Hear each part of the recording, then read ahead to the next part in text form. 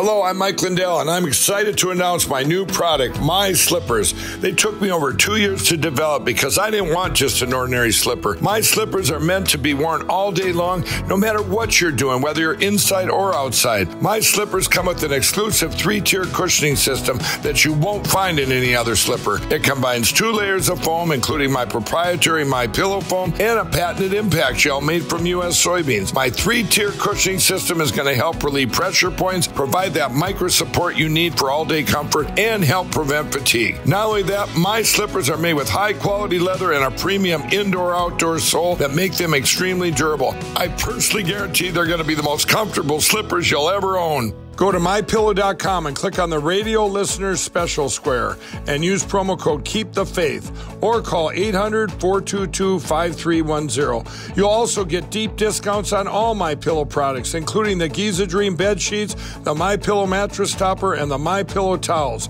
Go to MyPillow.com and don't forget the promo code KeepTheFaith. Everything for everybody seems so overwhelming. You would turn on the news and see how many more thousand people had been infected or had died. Hear terrible stories about families losing multiple people within days of each other. The stock markets were just bleeding points. People were losing their jobs. There was just so much pain and so much fear. And I realized, I actually am taking comfort in so many things that are not strictly the Lord. And I do think, obviously, He allows us to enjoy creation and He provides for us.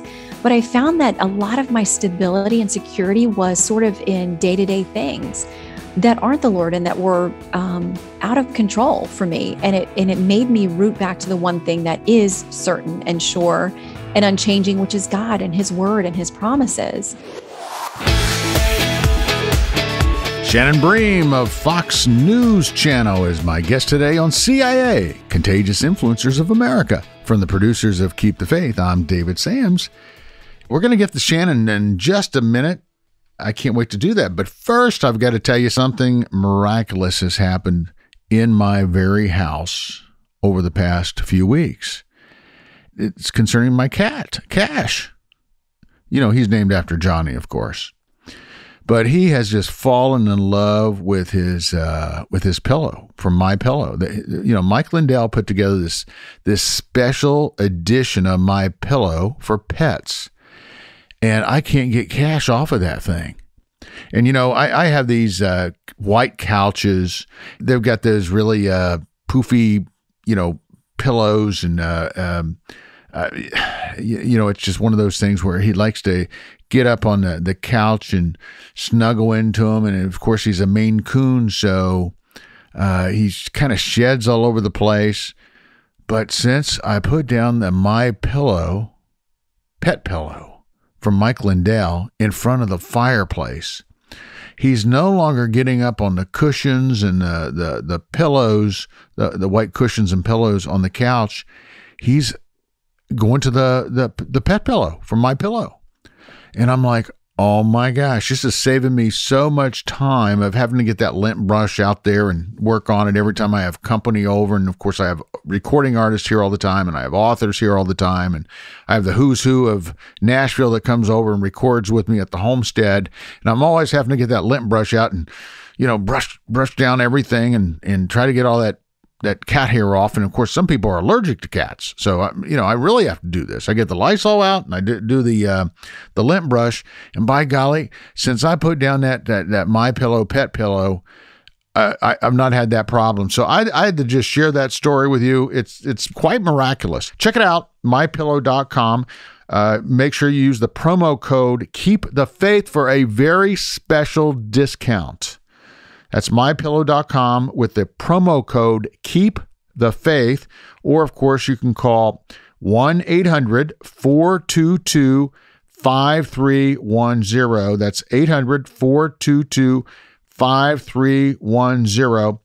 And, of course, you know, these products come with a 10-year warranty and a 60-day money-back guarantee. And everything's made in the USA.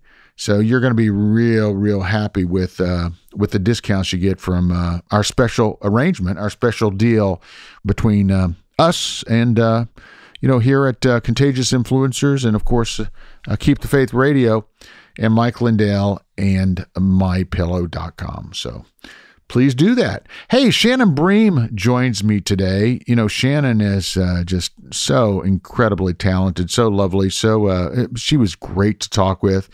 She, of course, is an anchor on Fox News Channel, and she does the Fox News at Night with Shannon Bream. She's also the author of a bestseller that came out some time ago called Finding the Bright. She is chief legal correspondent for the network and host of Living with Bream, a Fox News radio podcast. And she's anchored all kinds of things on Fox, and she's going to talk a little bit about that. But she's also going to talk about her brand new book, and that's really why I invited her on here. She has a new book out now called, let's get my memory. It's the women of the Bible speak. That's what it is. It's full of wisdom of 16 women and their lessons for today. And it is really cool. It's the women of the Bible who've lived timeless stories. You know, Shannon really examines them and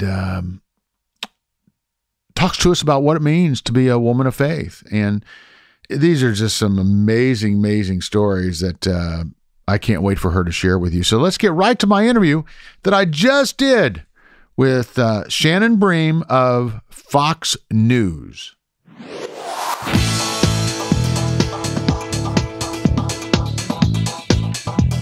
Hello, Shannon. Hi, David. How are you? I could not be better. Excellent. Great to hear. Where are you based, by the way? I am just outside of Nashville in Franklin, Tennessee. I love it. Yeah, unfortunately, a lot of people love it now because we have all these people moving here from New York, California. I actually, gosh, I can't blame them. Oh, but you gotta win them over to the Southern way of life. Yeah, and hopefully they won't bring their politics. But other than that, I won't get into that. But you know, we hardly have any houses here now. I mean, they're all in the last 6 months. We've had this crazy. I mean, it's like I know of 12 different people who have moved here from California. Wow! And I went into a house showing on Thursday. Now, mind you, the weather, it was a little rainy. It was a little chilly. It was a Thursday afternoon, and I walked into a subdivision that was, you know, really 15 minutes out of the way, but in Williamson County. Mm-hmm. Oh my gosh. You would have thought it was Sunday afternoon at 2 o'clock, wow. And it was 75 degrees and sunny. There was a couple there from New York, one from California, another from Pennsylvania, and then some folks from out of the country with a bunch of kids running around. 2 of them were ready to make cash offers. Oh, wow. That's the thing, too. When you start competing with cash offers, it's hard for regular people to get a house. And I guess they have all this money. You know, I came here, let me see. I came here 11 years ago from California. I was in the TV business out there, and I moved here. And of course, back then it was just a little town, right? Little one-horse town. Oh, a little one-horse town. And I remember they were giving away places downtown because they could not get anybody to move to downtown Nashville. Right. And now it's so super cool. It is Broadway off and the whole the charts. Yeah. So let's talk about your thing because I know time is tight here, and I really appreciate you taking some time with us. Yeah, thanks for having me. And we're going to talk about your new book here in a minute, but let's just talk a little bit about you first. We've never really had a chance to sit down and talk, and I'd like for you to tell me, first of all, where you come from, what your roots are, and why you are who you are today. Well, I'm born and raised in Florida. I'm a 7th generation Floridian. There are not very many of us, but my dad was super proud of that. And just our deep roots and our long legacy there. He has passed away now, but I would say he and my mom obviously are the biggest shaping factors on who I am. And I'd give my edge to the mom because we are sort of like, I'm her mini me. I want to be more like her when I grow up. She's such a faithful person, a prayer warrior. If you ever have something you need, give it to Marie. She's going to be there interceding for you faithfully. I grew up in South Florida. We moved to Tallahassee, where my family is now. So I call that the southern part of the state, which it is. From there, I went on to Liberty University, and I couldn't be more grateful for that experience on so many levels. Just helped me to grow spiritually, ask tough questions about my faith, about God, in a good place where I could get answers. And the doubts were not seen as a sinful, bad thing, but just part of the growth process. And I think at many times and phases in our life, in our faith journey, we may have questions. And I think God's cool with that. He knows we're human beings and our brains are finite with what they can digest. But from Liberty, if they'd had a law school then, I think I would have stayed. I loved my time there so much, but I went back home to Florida State to law school. And that was a great experience for me, and went on to practice law. Never loved it. It was a great career, but I always had this pull into journalism. So I started at the bottom, working overnights, making coffee and answering phones, and left my law firm to do that. And it's been a roller coaster ride, but I couldn't be more grateful for where I've ended up. Absolutely. Now let's get back to your mom a minute, because I heard you say how important she has been and what an influence she has been. But I want you just to share with me one lesson that your mom taught you that has stuck with you. And every time you get in some kind of a predicament, you lean on that. She always taught me not to go with the crowd, to not cave to that kind of pressure, to follow God's standards and his rules. And it won't make you the most popular person. You're not going to ever be the coolest person, but you're going to be walking with one person who loves you more than anything else in this world, has sacrificed everything for you, and is in the process of redeeming you. And it may not always be pleasant and easy, but that's what spiritual growth is about. So she just, I can remember even as a kid, we'd see people who were messing around at the mall, underage smoking or drinking or whatever was happening. And my mom would say, is that the path you want to be on? And it's a lot to ask, like a 7-year-old. But she just always encouraged me to just believe in myself, believe in my worth as the daughter of the King, and to operate from that space and not from chasing after the world's approval. So you've written this book, The Women of the Bible Speak, the wisdom of 16 women and their lessons for today. I want to segue into that, coming out of your thoughts about your mom. Let's talk a little bit about this book, why it was important for you to write, and what you saw in your mom's story and in your story when you put these words down on paper. Yeah, I think because I had the blessing of growing up in a Christian home, going to Christian school, university, I'd heard a lot of these stories, but then you have conversations with people and realize they don't know about them, or they think they're intimidated by the Bible, or think it's a dusty old rule book full of stories just about men. But then you see these women whose lives were so rich and so important. They're included in the Old and the New Testament, woven through with important lessons for all of us. And God valued women. He values them as created in his image. They're never secondary to men. These are two equal halves of the same whole. Oh, I'm sorry. There's a honking horn. I don't know if you want me to start over. No, that's good. Just keep going. Sorry. That's good. Yeah. So I'm just blown away that there are so many of these amazing stories tucked into the Bible, Old and New Testament, that people don't know. And I thought, gosh, what a gift and an opportunity to be able to dig into these stories. I thought I knew them. I learned a ton more about these women. I found so much encouragement. And listen, we include all kinds of people because I wanted the ones who were faithful from the beginning, and people that are just well-respected and showed great devotion, like Mary, the mother of Jesus. Most people will know her story, but we wanted to include flawed women too. I mean, we've got a prostitute, we've got a murderer in here. We've got a woman who pretends to be a prostitute to entrap her father-in-law. I mean, these are flawed creatures. We're all flawed creatures. And so I wanted to include those and to show where women who got off track, made their own plan, deviated from what God had planned, he still was redeeming that and working through that when they came back to him. And he made beautiful things out of the messes of their lives, which he does with all of us. I'd see my mom in so many of these women who were faithful from the beginning. I think about Hannah, who prayed and prayed and prayed for a child. She wanted a child and said, I will commit this child back to you. And that's who Samuel ended up being. But there were years of waiting and of heartbreak there. I think of my mom in that way, and that she is so faithful. And like everyone has experienced highs and real lows in life, physical challenges and other things, but she's just a faithful prayer warrior. So I would see Hannah and my mom. For me, I think that I aspire to many of these women. I love Deborah and that she was a judge. So like my background, she was solving legal disputes and solving problems for the people of Israel, but she was a leader. And when God asked her to do something that seemed impossible by the world standards, she didn't hesitate. So I would hope that I would grow to a place in faith that I would be like Deborah when that moment comes. Well, that's good. And by the way, you mentioned the audio. We all have home studios here, right? We're That's Nashville. the way it works these days. Yeah, and we're Nashville. We've always had home studios, and so on my end, when I do these recordings, sometimes we have to work around the yard mowing.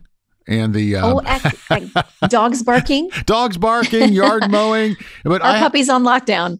I have to tell you, I have to give you the award for, I think, the best Zoom video that I've had all year. I mean, audio, Zoom audio. Oh, good. Seriously, good. It's great. So excellent. Well, I'm using this. We've done enough of this now that our techie people at Fox are like, this is what you need to use. It's very simple, but it seems to be the most clear. So I'm glad it's working. Well, I want to know your secret. That sounds great. Yeah. Hey, so let's talk about your story as it relates to this book and, some of the challenges that you have personally gone through and what you've learned from some of these individual stories, how they have possibly helped you get through some of the things that you've gone through in your life. You've been fired before from work. Mm-hmm. And I mean, a lot of people are right now, maybe they haven't been fired, but they've been laid off, or they've lost their jobs. So what difference does it make, right? I mean, you're still wondering how you're going to pay the bills. They're still wondering how to pay the bill. So let's use that as an example, because there's a lot of people listening right now who are thinking, oh my gosh, my job doesn't exist. My industry doesn't exist. I don't know how I'm going to keep it going.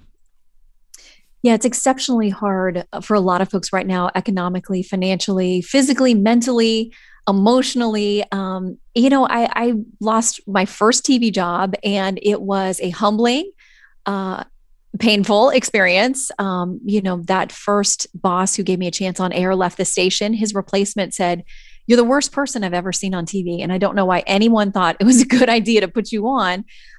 You're never going to make it in this business." And I was unemployed for months. It was really difficult, and it shakes your confidence, and you're worried about the financial as well. So you feel like you have anxiety and stress on multiple fronts. And so many people are living through that right now as companies try to do their best to survive and keep as many employees as they can and bring back as they can. I learned a lot of humility through that. Just because I knew things were out of my control, and I had to trust that God had a plan, which I can see now in retrospect, a lot of it. It's difficult when you're in the middle of that, crisis or that valley, really, really tough. But I think that writing the book last year during the pandemic gave me a lot of good perspective about just finding encouragement and inspiration in the word and in so many of these women's stories and lives. I think about Mary Magdalene. We write about her in the New Testament section of the book. I talk about how she so loved Jesus, and she was so devastated, as so many of his followers were, following his crucifixion, and had gone over with the women to do what they could at the tomb to take care of his body and to anoint it. And for her to get there and find that he was gone was just absolutely overwhelming and devastating for her. And so I think of her as an example of where you are sometimes in the very worst moments. She was crying so much that when Jesus was there, she assumed he was a gardener or someone else there, and just asked, "Where have you put him? All I want to know is where his body is." But when he said her name, he said, "Mary," she immediately recognized him for who he was. And I felt such inspiration and encouragement in the way that Jesus talked to so many of these different women very personally with terms of endearment, using their name or the word daughter. And I feel like he's calling to us that way now in our darkest moments and our best moments. He doesn't change. So many of these stories are just universal, and they span time and space, that we all are going to have struggles. And I found so many of these women in the book, God was there for them in the moment. He reached out to them. He called them by name. And I feel like he is still doing that for us today in a very different way, but that he knows every single one of our concerns. He knows what we're struggling with, and he knows how to supply our needs. And it's A lot of times not the way that we think would be best or that we want it to happen, but he's faithful. What can we learn from these women about, let's talk about specifically overcoming the odds? Mm-hmm. With Deborah, she's such a great example because the Israelites were being oppressed by the Canaanites. They were in a terrible place when we get to Deborah's story. Part of it we read that the highways and byways were so dangerous that the Israelites didn't even use them. There was crime along the way. They were oppressed and they were struggling, and they cried out to God, as they did many times. We see this cycle where they would fall away from him and then beg him for help and salvation. And he showed up in Deborah. So we see early on that he tells her, get the men together and go take on the Canaanites. Now, to understand this time, and I had great theologians and biblical scholars that I called on every time I had a question for the book who helped me out to understand what was going on at that time, that the Israelites were very nomadic people. They didn't have the steel or the gold or the things in quantity that somebody like the Canaanites, a group like that, would have. They had 900 chariots, we're told. So the Israelites had none of that. She called in her leader, military leader, Barak, and said, okay, God says we're going to do this. And he says, I'll do it if you go with me. He knows that she's anointed. And she says, because of your hesitation, we're going to fight this battle. But ultimately, the opposing leader, Sisera, the general of the opposing army, is going to be delivered into the hands of a woman. And in the book, we spell out exactly how that happens. That prophecy comes true. But what else comes true is that Israel overcomes what would be, to the human eye, insurmountable odds. In fact, the Lord sends such rains that all those fancy chariots they have, they got stuck. Their wheels couldn't operate in the mud. Everything that the world would tell you you need for success, God's able to shut it down and show that the least likely people can succeed in his plan and in his way. Let's talk about you, and I want you to tell me what it is that feeds your soul. Honestly, every day, the first thing I have to do is to spend time in the Word, to pray, to journal. And I've always been pretty good at those things. You get busy and you slide a day or two here or there, and you don't want that to add up. But what happened for me during the pandemic is it became absolutely essential. I couldn't even turn on my phone or look at a single thing. The first thing I did was to slide out of bed and get on my knees and pray, and then go pick up the Word. Because everything for everybody seems so overwhelming. You would turn on the news and see how many more thousand people had been infected or had died. Hear terrible stories about families losing multiple people within days of each other. The stock markets were just bleeding points. People were losing their jobs. There was just so much pain and so much fear. And I realized, I actually am taking comfort in so many things that are not strictly the Lord. And I do think, obviously, he allows us to enjoy creation and he provides for us.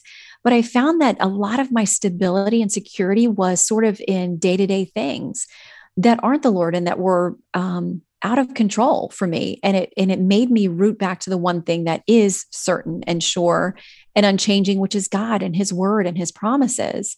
And he doesn't ever promise us we'll have a life of ease or of only good, fun, wonderful things, but he does promise he will walk through that with us. And that has been true in my life in the worst, darkest moments for sure. But I found that the pandemic was really a rerouting into all the things that feed my soul and putting them back in first priority where they should be, so that to start my day that way makes me able to face everything else that's coming, whether I know it or not. And it's often the unexpected that's the most painful or hardest.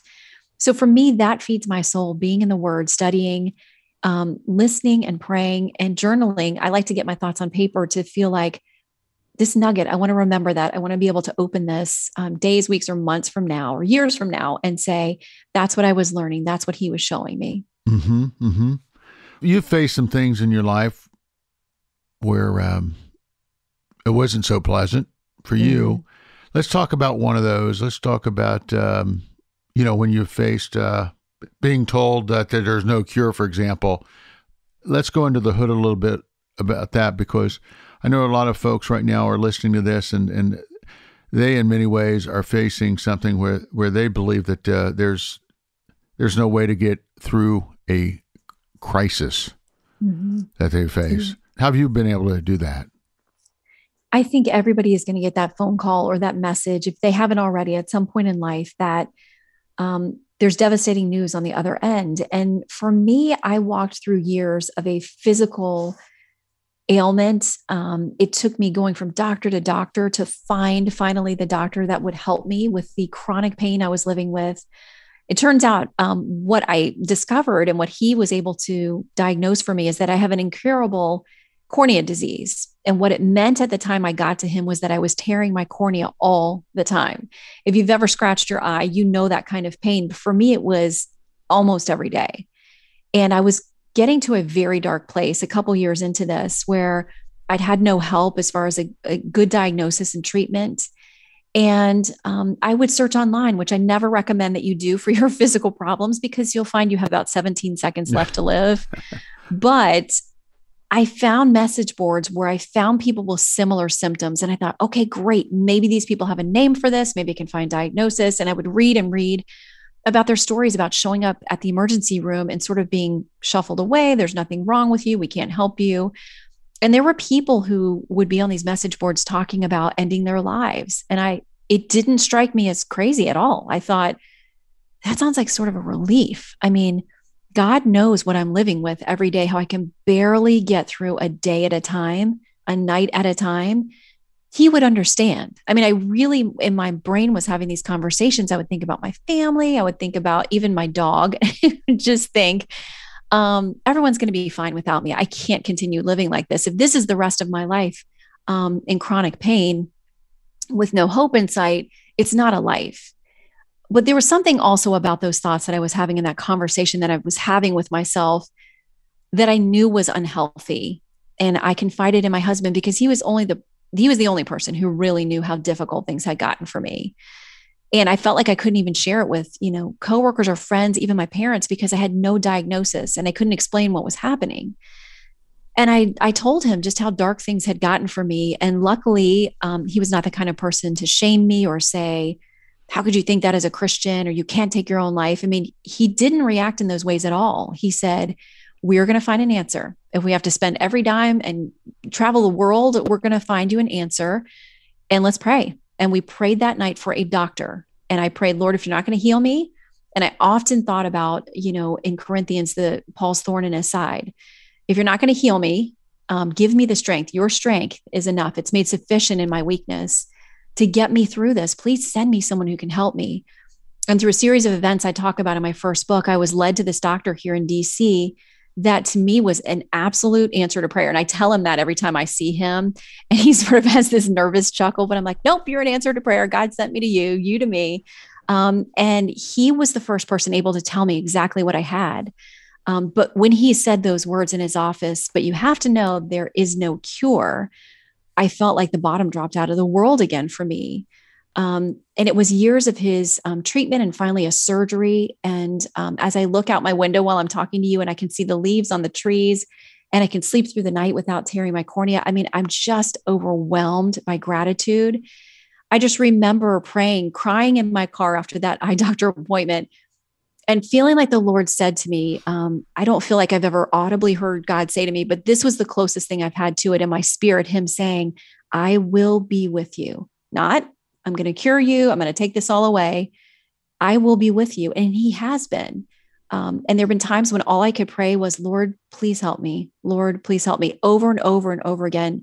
Nothing more eloquent, nothing deeper spiritually or more advanced, just Lord, please help me. And he has been there in those moments I didn't think I could make it, and through everything since then. And I'm just so grateful. And truly through the toughest moments, I grew closer to him. I grew spiritually. It's made me more empathetic to other people who are struggling with physical ailments and chronic pain. So there were definitely benefits to that journey, and it wasn't for nothing.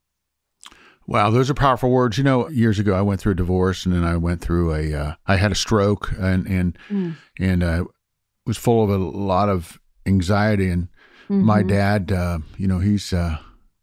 he's been a big influence over me, and he just said to me, he says, look, every time I've run up against an obstacle in my life, I just repeat over and over again, God will take care. God will take care. And I remember those words, and you know how many times I've used those words over the decade.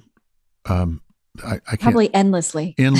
And so, yeah, thank you for sharing that. And I know we only have a couple more minutes. I just want to ask you, really going forward, and you know, we've come out of a difficult year in many ways, from all the craziness, the rioting, and all the politics, and then of the pandemic. I mean, I can't remember a year in my many years on this earth that we've faced this type of thing.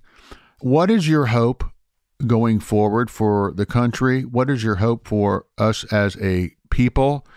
And what is your hope for, just getting back to the basics? Tell me what your prayer for America is. Yeah, I pray for our president and vice president, our judges and our lawmakers. I try to get that in every day as part of my list. I think we're called as Christians to do that, regardless of whether your party or not your party is currently running things. I think we should always pray for our leaders for wisdom. I pray for revival and reconciliation in our country. Joel Rosenberg, who is a friend and an author I admire greatly, wrote a book years ago called Implosion about the various times in our country's history where it seemed we would break apart, things like the Civil War, things that were just so destructive. And what we've been through the past year, I think we see a lot of that, and people who are hurting about so many topics. And I think the church can be a big part of healing, I hope, against the enemy and through racial divides and things that need to be addressed that are very difficult topics. I think we can be a positive force in all of that, and that Christ calls us to that. So I pray for revival. Joel talks about that implosion about how revival has been such a critical point in healing the country when we've been so divided and mistrusting our neighbors and, immediately shutting down people that we may not agree with. Instead of seeing each other as what we are, which are humans created in the image of God. He loves every person, even your worst enemy and my worst enemy.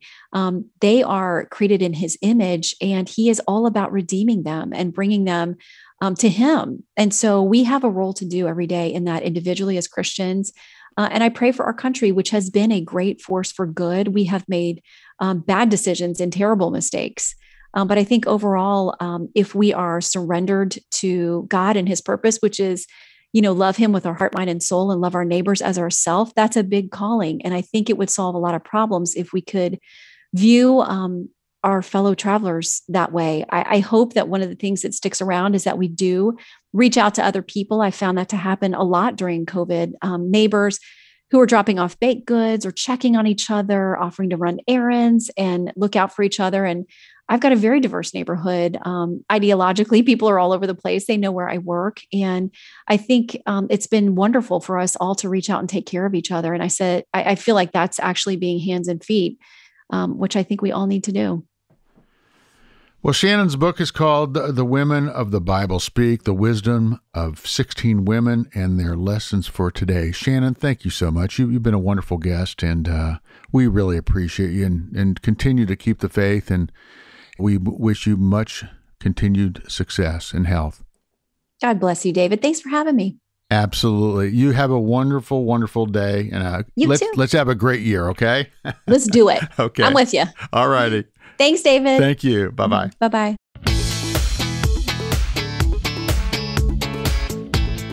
Wasn't she just delightful? She just brightened up my day, I'll tell you.